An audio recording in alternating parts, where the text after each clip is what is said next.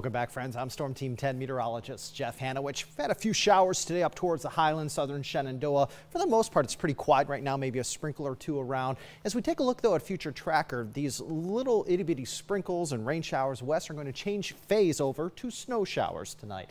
We are looking at a better chance for some snow showers as soon as maybe 4 or 5 a.m.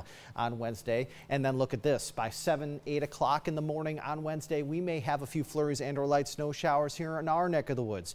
Maybe towards the New River Valley, towards the highlands. I don't think anything's really going to accumulate. The accumulating snow should stay into West Virginia, but we could see some snowflakes here very late tonight, especially into tomorrow morning. Simply put, on Wednesday, a little more cloud cover west, more sunshine to the east. I think you're mostly sunny tomorrow, Lynchburg and south side. I think you're partly sunny as you head towards the highlands and also into the NRV, with more clouds early in the day and more sun later on.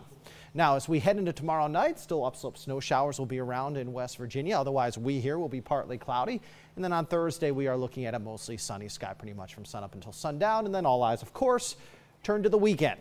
And we're watching a low pressure system coming at us from the southwest, moving to the north and to the east. Right now, the storm is in Mexico, so it has to go through Texas, eventually in the Gulf Coast states. So a lot of details to iron out here over the next couple of days. But the confidence is growing that we will have at least some snow here this weekend as the moisture will move in from the south. Cold air is going to try to retreat to the north on Sunday, and that means probably the precipitation likely does not stay all snow for the duration of this event. I think it's probably going to start out as snow. We're going to have several hours worth of snow from the looks of things right now, but by Sunday it would not at all surprise me if a mix starts to kind of mix in with the snow. So our confidence meter right now, we're going to put it on the moderate side that a winter storm is indeed headed our direction. We feel pretty confident that that is going to happen. It's just a matter of how much we get. Track and timing, we feel fairly confident in that right now. I can tell you I'm more confident with the timing than I am with the track.